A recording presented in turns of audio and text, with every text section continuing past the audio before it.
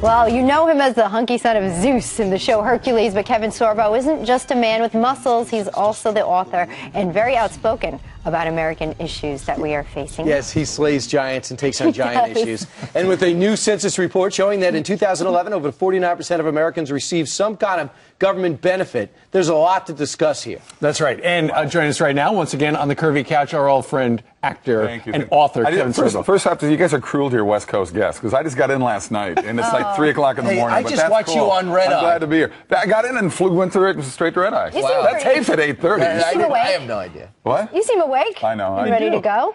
I don't drink anything, but Here, I'll give you a little coffee. I don't drink coffee. All right. I'd have to learn, I guess. You've been on this program a number of times, and Elizabeth, he's been on many times. If he had a card, he'd probably be up to about 20 punches on it right now.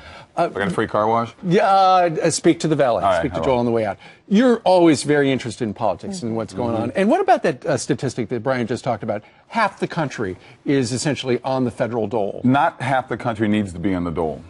Let's face it. I mean, there's a total abuse of the system going on here, and they think it's free money. And I think you showed a stat earlier: 31% think Obamacare is great or something. Who are these people? Right. I mean, seriously, are there people who haven't even read magazine? I mean, it's weird to me that you can even be that high on the problems they've had with this whole logging in. That's a 100% problem. It's not 31%. It's fine. I like to wait 6 months before I can figure something out. Look at some of these stats here. I want to get your reaction. Direction of the country, where it was asked, 70% say we seem to be on the wrong track. About 20%, a little bit higher. 20.1% say on the right track. Okay, those guys are idiots. But the 73%, but they are. At least the 73% know. These are people that are informed and know, look, there's a problem here. And that obviously, I mean, I don't think Obama's administration looks at that 20% and says, this is great, we're at 20%. They're saying we got a problem here, and they know it. We do have a problem, but I love the fact that you're working to solve it. We give chicken soup for the soul. That's right. Think positive for kids, which I think the victim mentality is very much so out there. But this book focuses on having a good attitude and having perspective, including some of your stories. Can you share a little bit? As Chicken Soup always does, they've been around for 8 million years,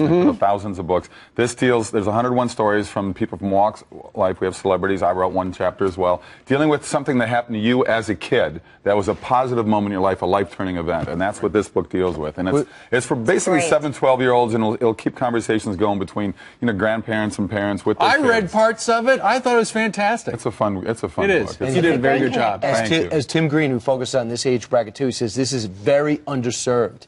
Kids reading books that they choose to read rather than assigned to read. Yeah, I think unfortunately that a lot of people aren't reading, and they need to be reading. I mean, I've got my kids, we homeschool. Sure. So trust me, they're reading all the time, and they love it, and they're growing up that way. It's something that's part of So you write the textbook and make your kids buy it. That's a scam. I'm very smart. I'm like a college professor. Folks, pick it up, Chicken Soup for the kids. It's the Sorbo bookstore. And a quick plug for my movie coming out just now.